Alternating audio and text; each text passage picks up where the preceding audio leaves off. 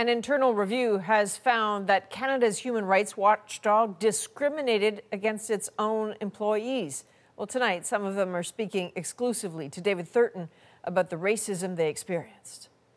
I had never had the privilege. Bernadette Becci wants the public to know about the hurt she and other Black civil servants endured. Sadness, anger, exhaustion. Having to prove that Black bodies are worthy of human is exhausting. Becci worked at the Canadian Human Rights Commission, the arm's-length federal body that's supposed to investigate discrimination. I would describe the Canadian Human Rights Commission, the environment, the workplace, as toxic, poisonous. It has affected my mental and physical well-being and health, and I'm not the only one.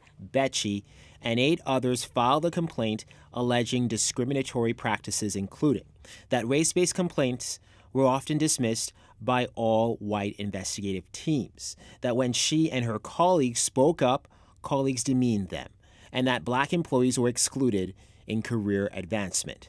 The federal government's human resource arm agreed the commission did discriminate against its own workers. If the commission itself is guilty of discriminatory practices, really what chance do Canadians have to rely on the commission to protect them from discriminatory practices? I don't recommend anyone that is Black, racialized, or again, from any religious minority group to file a complaint at the Canadian Human Rights Commission. That's why Becci wants a third-party investigation by someone experienced in anti-Black racism.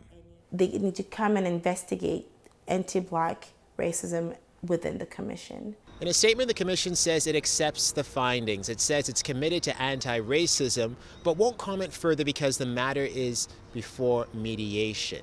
Justice Minister David Lametti says the findings are disappointing and concerning. David Thurton, CBC News, Ottawa.